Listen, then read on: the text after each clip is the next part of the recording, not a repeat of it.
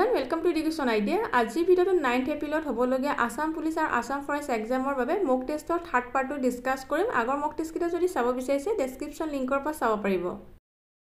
First question, da Bhupen Hazarika bridge connects Assam with which state? Bhupen Hazarika দলঙে Assam আৰু কোনখন ৰাজ্যৰ সৈতে সংযোগ কৰে?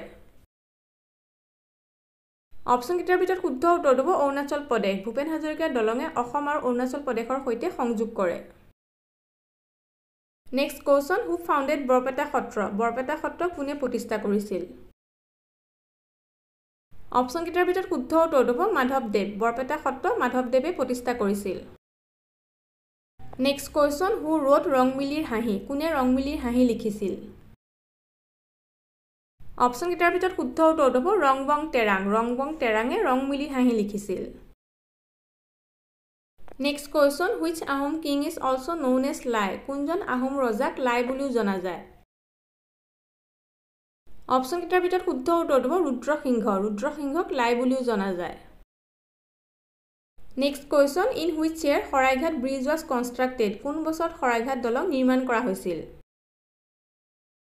অপচন কিটাৰ ভিতৰত শুদ্ধ উত্তৰ হ'ব 1961। 1961 চনত শৰাইঘাট দলং নিৰ্মাণ কৰা হৈছিল। Next question, who is the writer of History of Assam Rifles? History of Assam Rifles or লেখক কোন আছিল? অপচন কিটাৰ ভিতৰত শুদ্ধ উত্তৰ হ'ব L.W. Shakespeare. History of Assam Rifles or লেখক আছিল L.W. Shakespeare. Next question, who is known as নিজৰাৰ কবি? নিজৰাৰ কবি বুলি কাক জনা যায়? অপচন কিটাৰ ভিতৰত শুদ্ধ উত্তৰ হ'ব শৈলধৰ ৰাজখোৱা। নিজৰাৰ কবি বুলি শৈলধৰ ৰাজখোৱাক জনা যায়। Next question, Kamalabari Satra is located in? Kamalabari সত্ৰ ক'ত অৱস্থিত? অপচন কিটাৰ ভিতৰত শুদ্ধ উত্তৰ হ'ব মাজুলী। কমলাবাৰী সত্ৰ মাজুলীত অৱস্থিত। Next question, Sattriya dance was introduced by? Sattriya নৃত্য কাৰ দ্বাৰা প্ৰৱৰ্তন কৰা হৈছিল? অপচন কিটাৰ ভিতৰত শুদ্ধ উত্তৰ হ'ব শংকৰদেৱ। সত্ৰীয়া নৃত্য শংকৰদেৱৰ দ্বাৰা প্ৰৱৰ্তন কৰা হৈছিল। Next question, Kirtan Ghosha was written by? Kirtan Ghosha কোনে লিখিছিল? অপচন কিটাৰ ভিতৰত শুদ্ধ উত্তৰ হ'ব শংকৰদেৱ। কীৰ্তন ঘোষা শংকৰদেৱে লিখিছিল। Next question, Namghosha was written by? Namghosha কোনে লিখিছিল? অপচন কিটাৰ ভিতৰত শুদ্ধ উত্তৰ হ'ব মাধৱদেৱ। নামঘোষা মাধৱদেৱে লিখিছিল।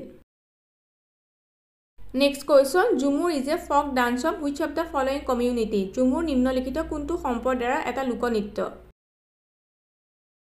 অপচন কিটাৰ ভিতৰত শুদ্ধ উত্তৰ হ'ব ট্ৰি ট্ৰাইব। ঝুমুৰ চাহ জনজাতিৰ এটা লোকনৃত্য। Next question, the Itakhuli run was fought against Mughal during the reign of? মুগলৰ বিৰুদ্ধে ইটাখুলি ৰণ কাৰ শাসনকালত হৈছিল? অপচন কিটাৰ ভিতৰত শুদ্ধ উত্তৰ হ'ব গদাধৰ সিংহ। গদাধৰ সিংহৰ শাসনকালত 1682 চনত মুগলৰ বিৰুদ্ধে ইটাখুলি ৰণ হৈছিল।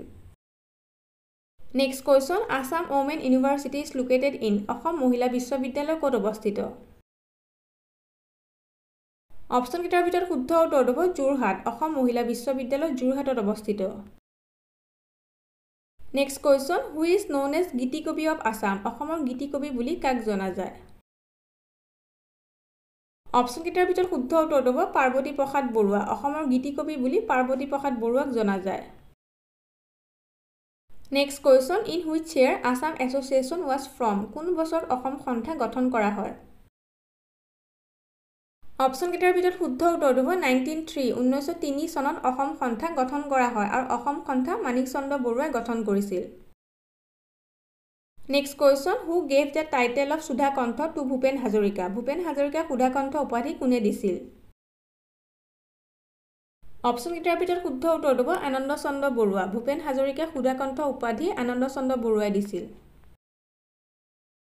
Next question, who is the writer of a few remarks of Assamese language? A few remarks of Assamese language or লেখক কোন আছিল? অপচন কিটাৰ ভিতৰত শুদ্ধ উত্তৰ হ'ব Anandaram Dhekial Phukan. A few remarks of Assamese language or লেখক আছিল Anandaram Dhekial Phukan. Next question, who was the first editor of জোনাকী? জোনাকীৰ প্ৰথম সম্পাদক কোন আছিল? অপচন কিটাৰ ভিতৰত শুদ্ধ উত্তৰ হ'ব চন্দ্ৰকুমাৰ আগৰৱালা। জোনাকীৰ প্ৰথম সম্পাদক আছিল Chandra Kumar Agarwala. Next question, the first Assamese romantic poem বন কুঁৱৰী was written by? প্ৰথম অসমীয়া ৰোমান্টিক কবিতা বন কুঁৱৰী কোনে লিখিছিল? অপশ্যন কেইটাৰ ভিতৰত শুদ্ধ উত্তৰটো হ'ব চন্দ্ৰকুমাৰ আগৰৱালা প্ৰথম অসমীয়া ৰোমান্টিক কবিতা বন কুঁৱৰী চন্দ্ৰকুমাৰ আগৰৱালাই লিখিছিল next question who is the writer of the novel Miri Jiyori উপন্যাসৰ লেখক কোন আছিল অপশ্যন কেইটাৰ ভিতৰত শুদ্ধ উত্তৰটো হ'ব ৰজনীকান্ত বৰদলৈ মিৰি জীয়ৰী উপন্যাসখনৰ লেখক হৈছে Rajanikanta Bordoloi next question when did the Sepoy rebellion take place সিপাহী বিদ্ৰোহ কেতিয়া হৈছিল অপশ্যন কেইটাৰ ভিতৰত শুদ্ধ উত্তৰটো হ'ব 1857 1857 চনত সিপাহী বিদ্ৰোহ হৈছিল next question who was the first martyr of the Sepoy mutiny সিপাহী বিদ্ৰোহৰ প্ৰথম শ্বহীদ কোন আছিল অপশ্যন কেইটাৰ ভিতৰত শুদ্ধ উত্তৰটো হ'ব মংগল পাণ্ডে সিপাহী বিদ্ৰোহৰ প্ৰথম শ্বহীদ আছিল মংগল Pandey next question who lead the revolt in Assam in 1857 1857 চনত অসমত বিদ্ৰোহৰ নেতৃত্ব কোনে দিছিল অপশ্যন কেইটাৰ ভিতৰত শুদ্ধ উত্তৰটো হ'ব মণিৰাম দেৱান 1857 চনত অসমত বিদ্ৰোহৰ নেতৃত্ব মণিৰাম দেৱানে দিছিল next question who was hanged along with Maniram দেৱানৰ সৈতে কাক ফাঁচি দিয়া হৈছিল অপশ্যন কেইটাৰ ভিতৰত শুদ্ধ উত্তৰটো হ'ব পিয়লি বৰুৱা মণিৰাম দেৱানৰ সৈতে পিয়লি বৰুৱাক ফাঁচি দিয়া হৈছিল next question when was Guwahati bank established Guwahati bank কেতিয়া স্থাপন কৰা হৈছিল অপশ্যন কেইটাৰ ভিতৰত শুদ্ধ উত্তৰটো হ'ব 1926 1926 চনত গুৱাহাটী বেংক স্থাপন কৰা হৈছিল next question when did Phulguri Dhewa take place Phulguri ধেৱা কেতিয়া সংঘটিত হৈছিল অপশ্যন কেইটাৰ ভিতৰত শুদ্ধ উত্তৰটো হ'ব 1861 1861 চনত ফুলগুৰি ধেৱা সংঘটিত হৈছিল next question which one is the first Assamese novel to win the সাহিত্য একাডেমী এৱাৰ্ড সাহিত্য একাডেমী বঁটা লাভ কৰা প্ৰথমখন অসমীয়া উপন্যাস কোনখন আছিল অপশ্যন কেইটাৰ ভিতৰত শুদ্ধ উত্তৰটো হ'ব ইয়াৰিংগম সাহিত্য একাডেমী বঁটা লাভ কৰা প্ৰথমখন অসমীয়া উপন্যাস আছিল ইয়াৰিংগম next question who is known as বিহগী কবি বুলি কাক জনা যায় অপশ্যন কেইটাৰ ভিতৰত শুদ্ধ উত্তৰটো হ'ব ৰঘুনাথ চৌধুৰী বিহগী কবি বুলি ৰঘুনাথ চৌধুৰীক জনা যায় next question the state anthem অ মোৰ আপোনাৰ দেশ was first published in which of the following magazine ৰাজ্যিক সংগীত অ মোৰ আপোনাৰ দেশ প্ৰথমে নিম্নলিখিত কোনখন আলোচনীত প্ৰকাশিত হৈছিল অপশ্যন কেইটাৰ ভিতৰত শুদ্ধ উত্তৰটো হ'ব বাঁহী ৰাজ্যিক সংগীত অ মোৰ আপোনাৰ দেশ প্ৰথমে বাঁহী আলোচনীত প্ৰকাশিত হৈছিল next question the number of বৰগীতছ written by মাধৱদেৱা was মাধৱদেৱে লিখা বৰগীতৰ সংখ্যা আছিল অপশ্যন কেইটাৰ ভিতৰত শুদ্ধ উত্তৰটো হ'ব 191 মাধৱদেৱে লিখা বৰগীতৰ সংখ্যা আছিল 191টা next question who is known as the father of Assamese prose অসমীয়া গদ্যৰ জনক বুলি কাক জনা যায় অপশ্যন কেইটাৰ ভিতৰত শুদ্ধ উত্তৰটো হ'ব ভট্টদেৱ অসমীয়া গদ্যৰ জনক বুলি ভট্টদেৱক জনা যায় নেক্সট কোৱেশ্চন হু ৰোড হস্তিবিদ্যা নভা কোনে লিখিছিল অপশ্যন কেইটাৰ ভিতৰত শুদ্ধ উত্তৰটো হ'ব সুকুমাৰ বৰকাইত হস্তিবিদ্যা নভা সুকুমাৰ বৰকাইতে লিখিছিল next question who is the writer of the book Assamese is formation and development Assamese is formation and development কিতাপখনৰ লেখক কোন আছিল অপশ্যন কেইটাৰ ভিতৰত শুদ্ধ উত্তৰটো হ'ব doctor Banikanta Kakati Assamese is formation and development কিতাপখনৰ লেখক আছিল doctor Banikanta Kakati next question year 1894 is related to 1894 চনটো কিহৰ সৈতে সম্পৰ্কিত অপশ্যন কেইটাৰ ভিতৰত শুদ্ধ উত্তৰটো হ'ব পথৰুঘাট ৰিভল্ট 1894 চনটো পথৰুঘাট বিদ্ৰোহৰ সৈতে সম্পৰ্কিত next question who was the first martyr of the Assam movement Assam আন্দোলনৰ প্ৰথম শ্বহীদ কোন আছিল অপশ্যন কেইটাৰ ভিতৰত শুদ্ধ উত্তৰটো হ'ব খৰ্গেশ্বৰ তালুকদাৰ অসম আন্দোলনৰ প্ৰথম শ্বহীদ আছিল খৰ্গেশ্বৰ তালুকদাৰ আৰু অসম আন্দোলন 1979ত হৈছিল next question who was the first recipient of Assam Ratna award Assam ৰত্ন বঁটা লাভ কৰা প্ৰথম কোন আছিল অপশ্যন কেইটাৰ ভিতৰত শুদ্ধ উত্তৰটো হ'ব ভূপেন হাজৰিকা অসম ৰত্ন বঁটা লাভ কৰা প্ৰথম আছিল ভূপেন হাজৰিকা আৰু তেওঁ 2009 চনত এই বঁটা লাভ কৰিছিল next question which one was the first Assamese film to own president silver medal for the best feature film ৰাষ্ট্ৰপতিৰ ৰূপৰ পদক লাভ কৰা প্ৰথম অসমীয়া শ্ৰেষ্ঠ বোলছবি কোনখন আছিল অপশ্যন কেইটাৰ ভিতৰত শুদ্ধ উত্তৰটো হ'ব ৰঙা পুলিচ ৰাষ্ট্ৰপতিৰ ৰূপৰ পদক লাভ কৰা প্ৰথম অসমীয়া শ্ৰেষ্ঠ বোলছবি আছিল ৰঙা police next question who was the first recipient of Bharat Ratna award Bharat Ratna বঁটা লাভ কৰা প্ৰথমজন কোন আছিল অপশ্যন কেইটাৰ ভিতৰত শুদ্ধ উত্তৰটো হ'ব গোপীনাথ বৰদলৈ ভাৰত ৰত্ন বঁটা লাভ কৰা প্ৰথমজন আছিল গোপীনাথ বৰদলৈ তেওঁ 1999 চনত এই বঁটা লাভ কৰিছিল next question who is known as সুগন্ধি পখিলাৰ কবি বুলি কাক জনা যায় অপশ্যন কেইটাৰ ভিতৰত শুদ্ধ উত্তৰটো হ'ব হীৰেণ ভট্টাচাৰ্য সুগন্ধি পখিলাৰ কবি বুলি হীৰেণ ভট্টাচাৰ্যক জনা যায়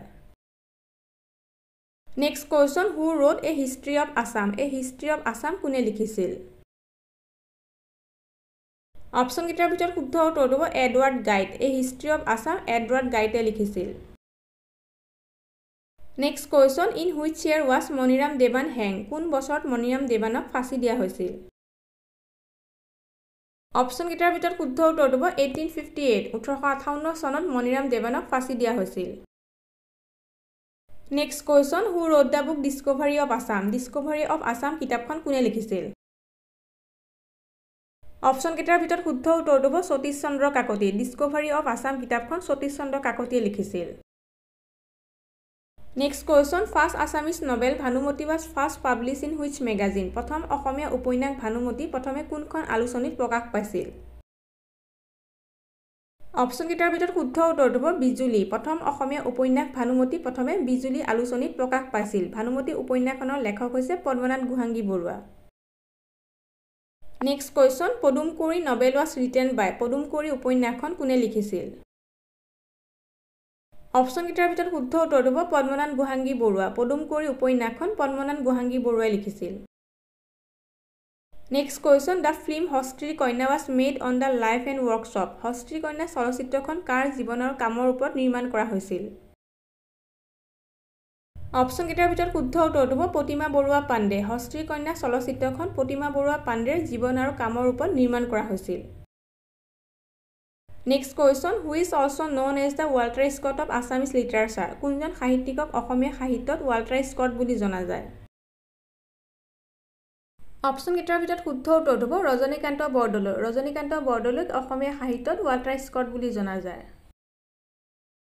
next question the first Assamese children novel পাতালপুৰী was written বাই প্ৰথমখন অসমীয়া শিশু উপন্যাস পাতালপুৰী কোনে ৰচনা কৰিছিল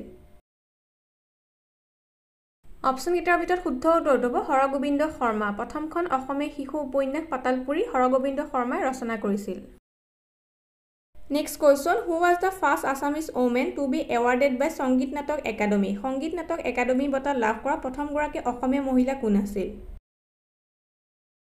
অপশ্যন কেইটাৰ ভিতৰত শুদ্ধ উত্তৰটো হ'ব প্ৰতিমা বৰুৱা পাণ্ডে সংগীত নাটক একাডেমী বঁটা লাভ কৰা প্ৰথমগৰাকী অসমীয়া মহিলা আছিল প্ৰতিমা Barua Pandey next question where was Jonaki magazine first publish জোনাকী আলোচনীখন প্ৰথমে ক'ৰ পৰা প্ৰকাশিত হৈছিল অপশ্যন কেইটাৰ ভিতৰত শুদ্ধ উত্তৰটো হ'ব কলিকতা জোনাকী আলোচনীখন প্ৰথমে কলিকতাৰ পৰা প্ৰকাশিত হৈছিল